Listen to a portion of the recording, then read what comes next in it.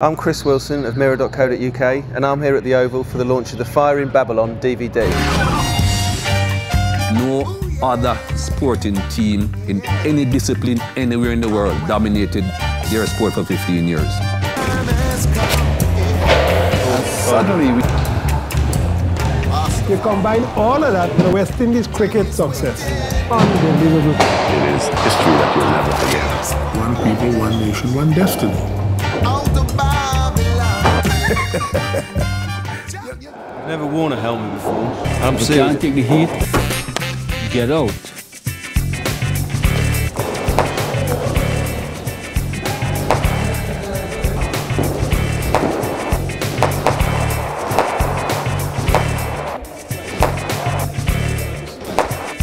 Okay, firstly Devon, can you tell me why you're sweating so hardly? Well, I mean, I had to really put a little bit more effort bowling to you, Chris. Yeah, it's all right. You know, turning me arm over. In the early days, you know, it'll be a lot quicker, but I reckon it's quick enough, don't you? Now we're here to talk about Fire in Babylon. Yeah.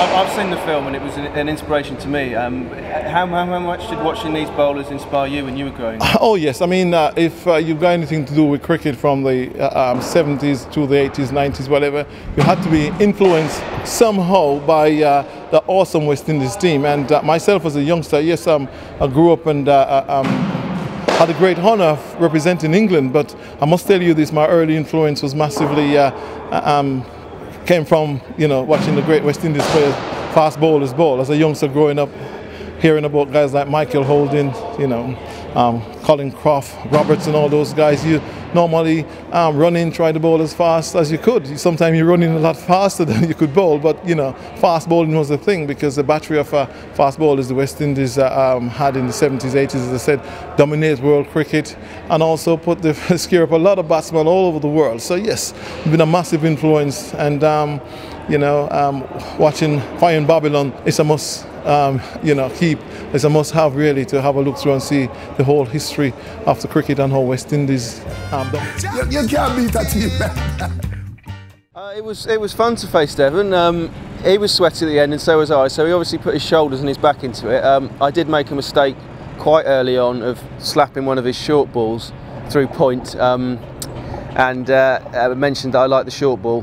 What followed was 3 or 4 bounces, all of which I missed except one which I chipped straight into the air, would have been taken by the slips, possibly the wicket keeper. But all in all, it was good to face him. He had me clean bowled once and probably a couple of thin edges to the slip cordon, but I did manage to put him away a few times as well.